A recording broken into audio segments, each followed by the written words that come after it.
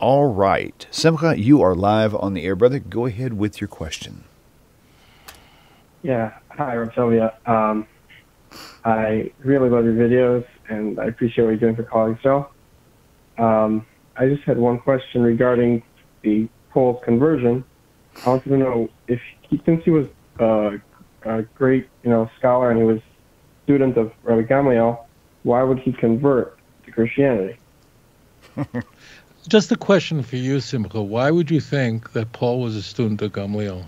I read it I thought it was a pretty reliable source.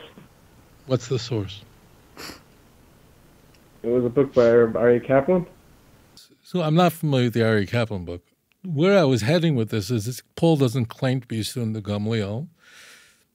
Gamliel, we're told in the book of Acts in chapter 5 and 22, is connected to Paul. Paul won't dare make that claim. That's the key. Rabbi Gamliel was the giant of the generation. He was the Gadol Hador. He lived in the first half of the first century. That would mean like you study theoretical physics with Einstein at Princeton University. You're not leaving that out of your CV. You understand?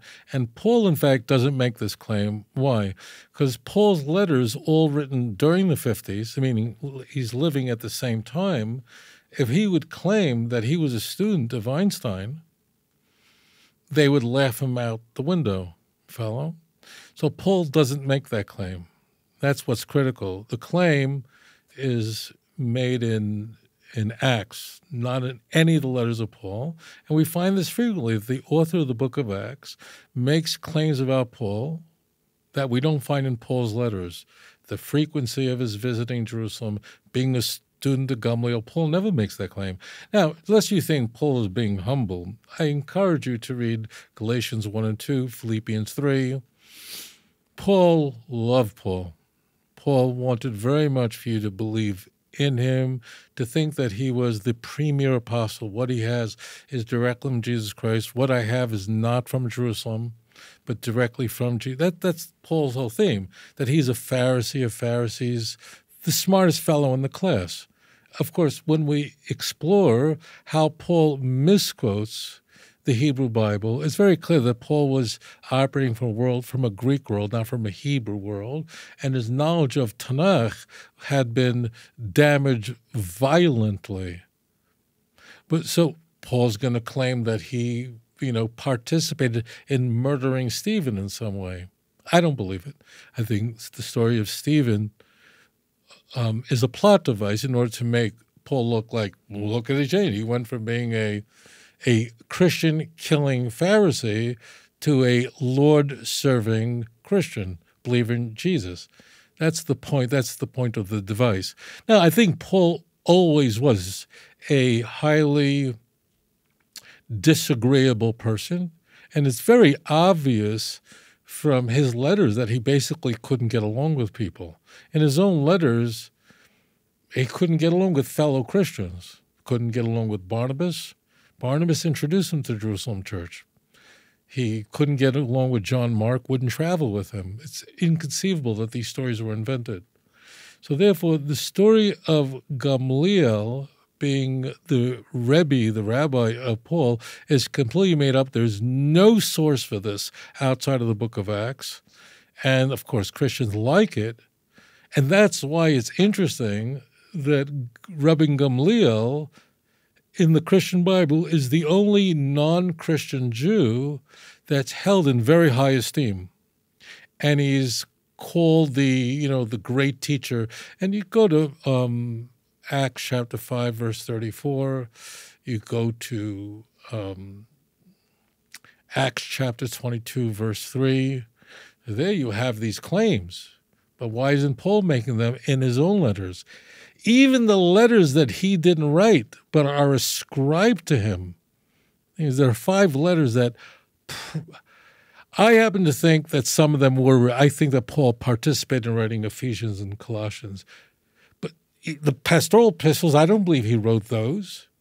I don't think he wrote 2 Thessalonians. Not many people do. Even in those books, it's not there. Why not? So the answer is that if you say he was a student of Gamliel, it lends credibility to him. And because Paul's letters are all written in the 50s, you can't make that kind of claim. A generation later in the book of Acts, as I mentioned, Acts is written 85, 90. It means 40 years later, and you can write whatever you want. In a generation, meaning in a century, that people, not everyone, but people generally didn't live a very long time in the first century. There were old people, but you had to dodge a lot of bullets in the first century to live to be 70, 80 years old. There were people who did, but ask yourself the question, there's a point here, ask yourself the question, if modern medicine didn't exist, if antibiotics didn't exist, would you be alive today? Well, my grandmother survived tuberculosis before antibiotics. She dodged a bullet. She was a young girl in the early 20th century. But a lot of people just died. Now, what's the point of that? How does that relate to this?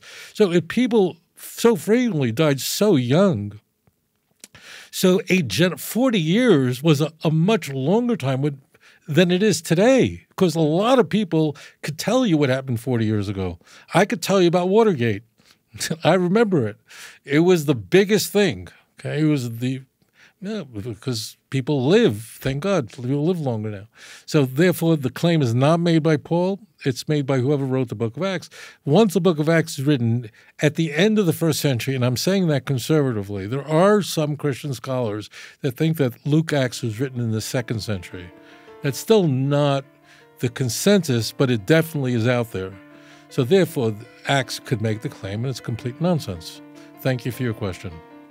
If you enjoyed this program, please like and subscribe. אדון עולם אשר מלך בטרם כל יציר נברא ועת נעשה בחפצו כל אזי מלך שמו נקרא ואחרי ככלות הכל לבדו ימלוך נורא והוא היה והוא הווה